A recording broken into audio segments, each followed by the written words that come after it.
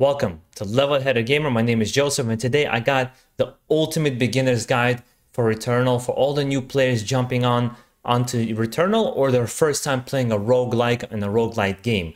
We're going to go through everything possible that you're going to need to know to be successful in this game. Without any further ado, let's jump right into the video. You can dash not just away from projectiles, but actually right through them. If you want to get closer to the enemy and you don't want to get hit by the projectile, you can easily do it by dashing through the projectile, which is very helpful for bosses.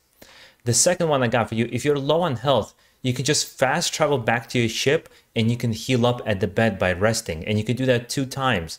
It's really great in the beginning as you're trying to figure the game out. Or if you're about to fight the boss, you could always go back, heal up really quick, and then go for the boss full health.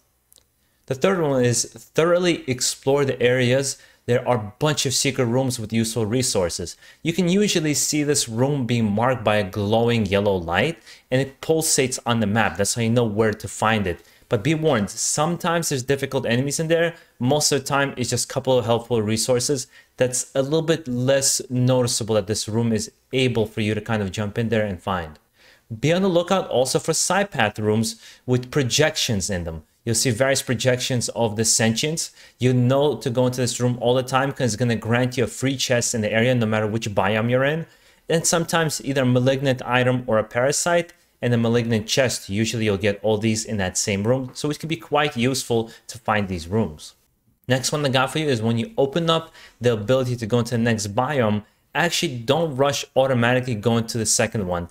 Prepare for that. Grind a little bit, explore, let's say on the overgrown ruins, get your character a little bit more powerful, higher weapons proficiency before you go on to Crimson Wastes or any of the other biomes, because you're going to have a much easier time already powered up going in there. Spend about half an hour, 40 minutes if you can, to kind of leveling yourself up. Next one is do overloads all the time as they buff your damage. They're not easy to do, so that means you have to count your shots on your guns like shotguns and pistols. And for rifles, you're just going to be prepared for it to press R2 at the right time, like an active reload on Gears of War. It'll grant you bonuses. And it's extremely helpful, if not always easy to do. Another one is picking up health at max health will actually extend your life bar the same way resin pickups do if you pick up enough of them. Also, utilize all your mobility skills to avoid damage and build up your adrenaline meter. Not to mention moving about the environment really helps break up enemy groups and makes it easier for you to avoid damage. That was one of the mistakes I did when I just started playing the game, is I was a little bit too stationary. As soon as I become mobile, jumping about the environment, it was a lot easier to pick off enemies one by one. The next tip I got for you is Ether has the ability to clear malignant chests and malignant items, or it can grant you an extra life with a reconstructor room, but don't hoard all these ethers as the max you can carry is 30 and it's quite easy for you to find them in the world. They're not extremely difficult to obtain. Malfunctions can be removed by fulfilling certain objectives. So if you get a malfunction on your character, it'll usually tell you what kind of objectives you have that you need to fulfill to remove that malfunction, or you have certain parasites that do the same thing, and even consumables that become extremely useful with, I remember one of the consumables being a rechargeable one. Another tip I got for you is melee is a great way to do one-shot kills on smaller enemies and stun bigger opponents to open them up for massive damage. Which goes into my next tip, is aiming down the sights exposes enemy weak points for a lot more damage. So imagine if you stun them with a knife and then you aim down the sights, shoot them at the point, it really just takes care of those bigger enemies much quicker. The next tip I got for you is when you enter a room that emits a green light, what it's doing, it's buffing all the enemies in the area and you won't be able to really kill them unless you can kill them with one hit melee. So the best thing to do is run to the end of the room, find this column emitting the green light, take it out as quickly as you can. This way it makes it so much easier to fight off the rest of the enemies. But the smaller enemies can be taken out with a melee hit. Next tip I got for you is higher level weapons are not always the best ones to pick up, because either the alternative fire mode might not be the most ideal, or a lower tier, let's say rifle, will actually be better than a higher tier pistol sometimes if it's a really slow rate of fire or its alternate fire is not exactly what you're looking for. The next tip is knowing the meaning of each door and its symbols. For example, triangle rooms are side paths that are great for acquiring certain artifacts or weapons. Rectangle rooms are usually towards progressing the level. And if you see a rectangle with a circular or a triangular shape above it, it's usually a teleportation room to another biome. But if it's a rectangular door with a star above it and the door glows yellow on the minimap, that's going to let you know it's a challenge room. It's usually a difficult room with a bunch of enemies in there, but usually the rewards are worth the risk. And if you see a red marked room, that's of course means there's a boss in that area, so you know to prepare yourself if you're going to go down that path. The next tip is use your melee to break down vines and certain statues with glowing eyes, which you can also shoot if you want, that will grant you obolites, as well as there's certain secret rooms that are harder to find. I've actually only found it once so far. I don't know if I have a video, I'll show it to you. It's a glowing kind of a red wall and it looks fragile, which you can actually break down with your sword, and usually have an item inside there as well. There's no way to know on the minimap where those walls are, so you kind of have to keep an eye out for it.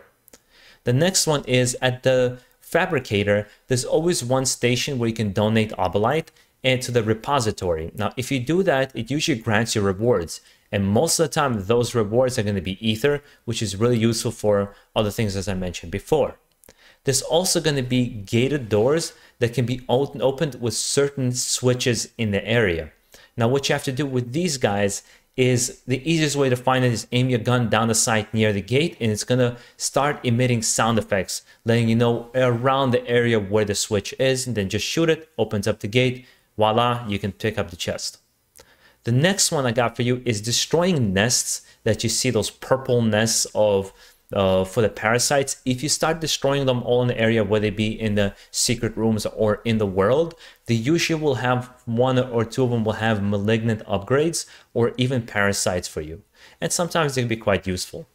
Now, if you ever encounter glowing tactical creatures that don't attack you but run away from you, they usually go light, like kind of golden color, make sure to run up to them and take them out as quickly as you can, as they're walking treasure chests like in Diablo 3. So if you kill them, there's usually some rare items in them that can really help you along the way.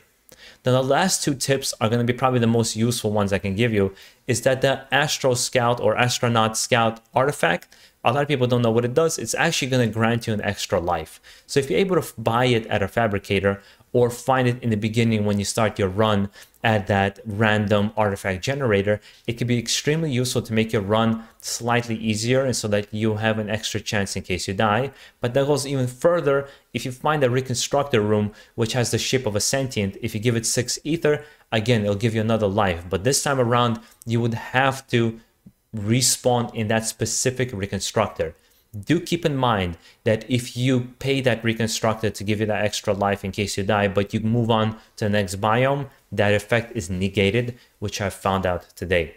There you go, guys. That's my ultimate combination of all the beginner tips that should really help you with this game as well. As well as one more tip for you guys, as I see a bunch of you guys struggling with the game, is know that you have to die a lot in this game. It's a learning process. A lot of people feel like they should be able to progress to the game with no problem.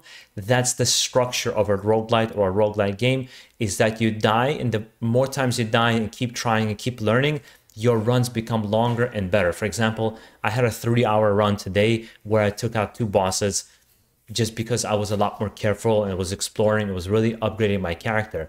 So it will improve just by trial and error as well. So don't get discouraged, guys. And hopefully this was a useful video to you. If it was, make sure to subscribe down below and make sure you enjoy the rest of your day, guys. Peace out.